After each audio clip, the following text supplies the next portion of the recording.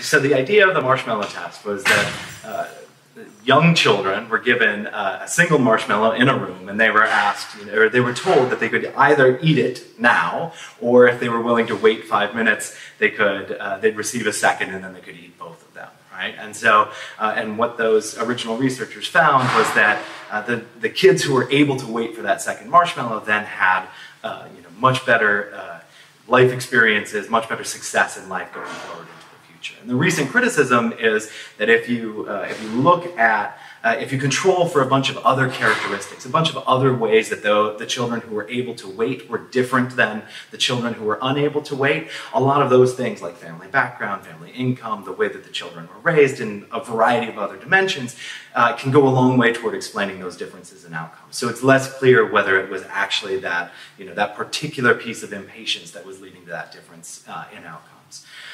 So I would say I'm not sure that that's a great way necessarily of measuring impatience, and so economists have used other things that do have where the other measures of impatience that are more robust to those kinds of controls. So one surprising one is actually interviewer ratings and surveys. So when people take these in-depth surveys like the National Longitudinal Survey for Youth, or of Youth, right? These are, their interviewers at the end are asked how the respondent seemed to them during the interview, and one of the choices is impatient.